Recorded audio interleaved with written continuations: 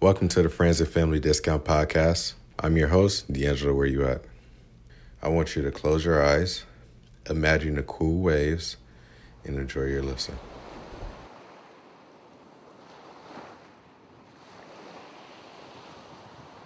My name is D'Angelo, where you at? I am the owner and creative director of oceanfourth, and this is my journey. This is a long journey I've been going on with oceanfourth. I've been running a business since 2017, but I actually started off with another brand at the beginning of my journey called IDM. I started that right after high school. It started out with just me having an idea of inspiring people and allowing people to be creative within themselves and just see full possibilities, full potentials within themselves. IDM stand for Impossible Dream Makers. The slogan was Dream Impossible. And I just wanted to create that to give the people something to look at and something positive to wear. So the first time I actually made a shirt for IDM was right after high school, as soon as I started the brand. And I actually hand painted the shirt. I had two of them. I did one black, one white, and I just cut a layout out and I painted it. And it was something so little and something so basic, but it meant so much to me, and it basically just kickstarted the whole journey of me wanting to create a brand. So I actually thought of oceanfourth the same year within me making IDM, and I came up with the concept of the brand, just sketching and stuff like that, but the name actually come from me and just what inspired me. So oceanfourth is really a two-part name, but it means one thing. So the ocean comes from basically just my inspiration. So in Oklahoma City, you didn't have an ocean, and that's where I grew up at. I was born and raised there. I didn't have no ocean to look at, so the closest thing we had to an ocean was Lake Hefner. Just looking at it, looking at the waves, looking at the water. It really inspired me. Like every time I had a thought or just something special in my head or just something in my head that I wanted to release to make something cool, I used to just go to Lake Hefner, and it cleared my mind out, being around the water, looking at the waves, and it was just very peaceful, and I was getting most of my creative thought from Lake Hefner. So I was just thinking of like a bigger picture. What's the bigger picture of a lake? And I imagine the ocean. I imagine myself reaching my full potential of creativity with looking at an ocean, being on the beach, just looking at the waves, clearing my mind. And so fourth comes from me. So my birthday is June 4th, and I wanted just to give the consumer a piece of me within my brand. And so I just wanted to combine both of the things that I feel like make me and inspire me in my creativity, and I just wanted to give it back to the consumers. So the first shirt that I dropped for oceanfourth was a shark shirt. So the whole story behind that, and me making clothes for oceanfourth, backtrack a little bit. I actually learned a lot from IDM. I made a couple shirts and made a couple hats for IDM, and I really just feel like IDM was just a startup, like the learning brand for me, just to go full force with oceanfourth, because it taught me a lot.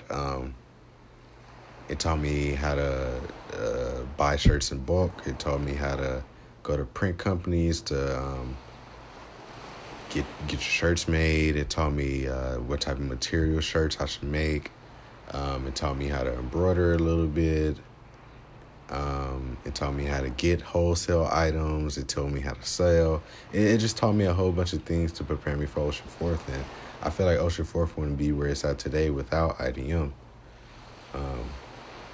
But to go back to oceanfourth, uh, so the first shirt I made for oceanfourth was a shirt that had a shark on it, and I dropped some hoodies that said Atlantic and Pacific on it. So the backstory with that, I was actually working at Lids. Shout out to my manager, Evan. He came through. He allowed me to actually embroider my stuff at the store. I was the assistant manager. I came in early to stitch my stuff. I stayed a little bit later after I closed to stitch my stuff. Just stuff to, really just push my brand and just create my vision. So when I created that stuff, I learned how to use a embroidery machine, and that still helped me today because I use a embroidery machine also with some of my drops. And I'm very grateful because after I created my first shirt, I had some of my photography fans, shout out to Timmy and Raven, they came through. We went up to the Ferris wheel in Oklahoma City, and we just snapped a couple of pictures. And then, and then my other drop with the hoodies, I grabbed my brothers, my friends, my homies, and we did a photo shoot up there, and it was kind of like a full circle moment because I shot that one at Lake Hefner, and like I said, that's basically like my inspiration of the brand. I dropped hoodies and headbands, and then really like kickstart my journey was I had some close friends that was in BSA, which is Black Student Association at my university.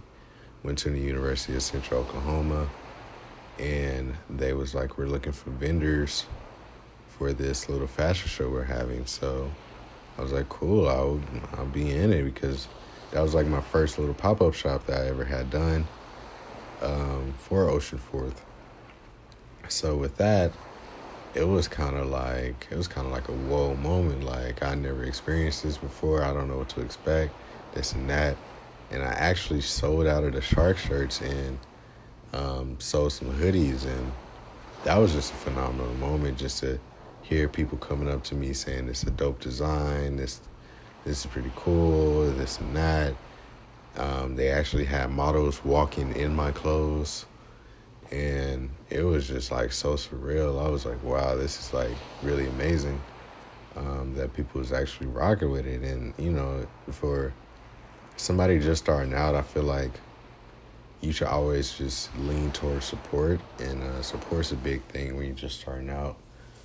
I had some friends buy some stuff. I had strangers buy some stuff, and it was just all love, and I really appreciated that moment in time.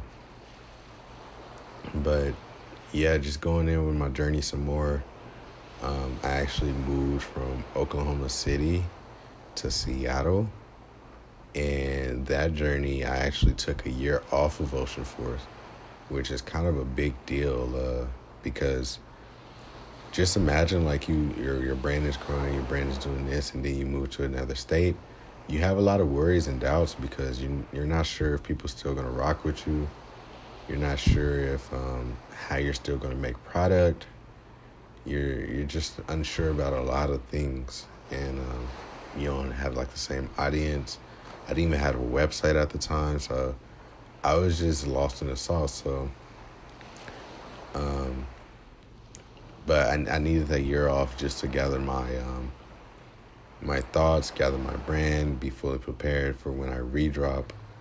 And I'm blessed to have people still rock with me during that moment. So I took that year off. I had got me a machine to actually print my clothes. I had my embroidery machine, so I was stitching clothes.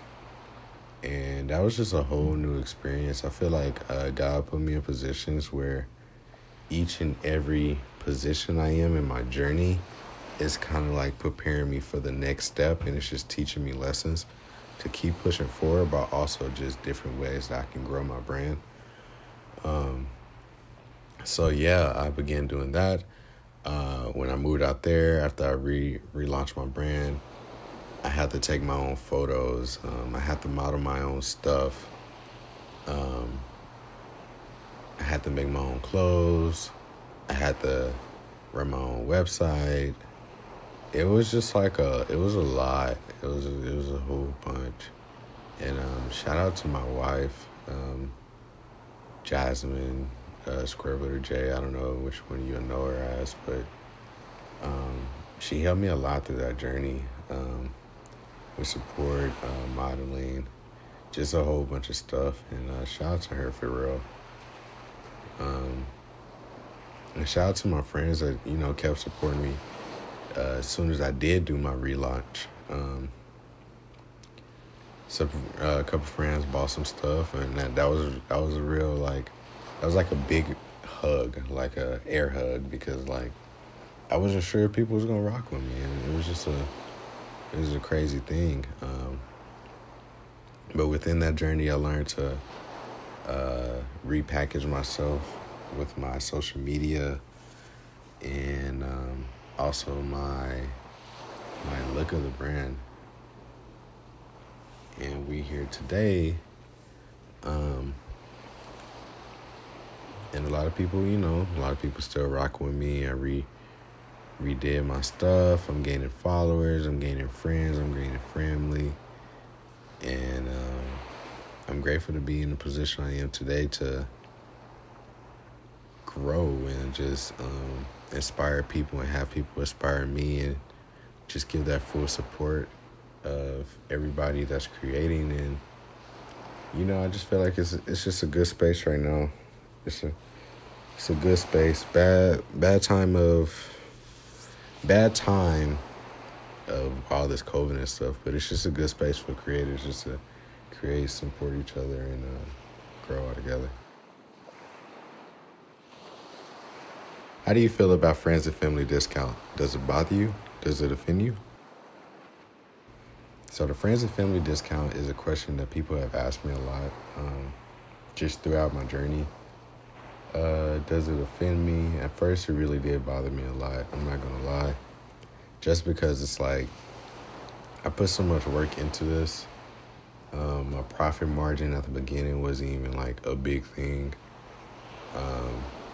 I'm not about to just charge people crazy prices if they don't even know me. So it was just I was making probably $2 or $3, if that. And it was just bro,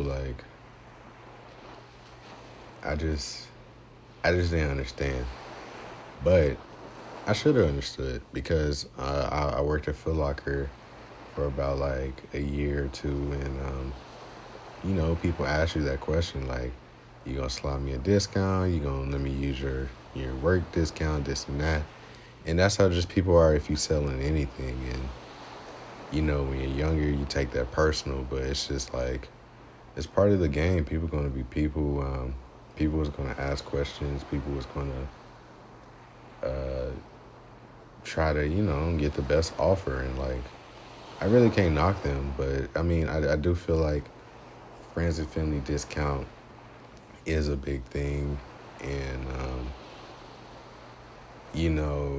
if you really respect the craft, I feel you should respect that person's value and how they value their brand. It's all about respect. Them asking is cool, but it's do you really respect their brand? If you respect their brand and just fully see how they're wanting to envision their stuff, I feel you should just respect respect what they're doing. If you really want it, you'll get it at the end of the day, honestly. But I mean, it's also it don't hurt to ask, because you just never know. Different creators work differently. But yeah, the friends and family discount is something that the question comes along a lot, and I feel creators should speak on this, because a lot of people is misinformed. Just the regular consumer is misinformed, or just if that's offensive or not. And that's the reason why I created this podcast and this platform, so consumers and other creators can feel comfortable about talking about this and looking from the outside in, from the consumer's aspect, to see like, is this offensive? Because a lot of people don't even like take it that deep. Like, it's just like, okay, I'm just asking a question. Like, don't hurt to ask. The worst thing they can say is no. And I mean, like with some creators, they feel obligated to say yes, or they feel obligated to, not decline them. And I mean, it's hard for some creators to even just talk about it, because it is like kind of uncomfortable for them. But yeah, that's why I had this platform, so you can just get a taste of just different creators and different mindsets of how they respond to this question, and what their thoughts is about it. Why is investing in creators so important? So investing in creators is very important because creators is everything. Literally, if creators wasn't on this earth, it wouldn't be nothing on this earth. Like, everybody's a creator. Like, everybody can create, but it's like for the people that actually go forth and try to create, even if it's from a little, even if it's little or even if it's big, creators creating is just like the best thing ever. And like, people should support that. People should, when I say invest, I take that as like supporting is investing in a creator, taking your own time, investing your time into someone by giving them a follow, giving them a retweet, a shout out, a comment, a like. Literally all that is so small, so simple, but that's investing in the creator and supporting the creator. And I wouldn't be in the position I am today if I didn't have people investing in me and supporting me. Many of my friends that's creators wouldn't be in the position they're at if they didn't have that support and people investing in them. Investing in creators is a top tier thing that I believe that everybody should look into. And you don't have to support everything that's just not fire, but just support everything that's popular. Support something that you truly love or truly like, and something that catches your eye, and just support that. I mean, it's good to support everything, honestly, but in reality, just give like your full support towards something that you fully support and love. You'll give the 100% there, and not just halfway, percent. But it's always good to support all around anyway, just because everybody has to grow. I believe just local, shop local, support local, everything local. I believe that's good. Even if you find somebody from a different state, but if they're small and they're dope, that's local. Just shop small, support small, because it's always good for people to grow. And I mean, big brands, they're gonna grow, and I just feel like the smaller people that's trying to make it to the big brands, they need that support also, because the bigger brands also started small when they first started, and they had that support to push them up. I always love the underdog story type of thing. I believe everybody that's small and local, they're underdogs, because it's so easy for them to get overlooked if they're dope, or just if they have a business or anything, or if they're creating.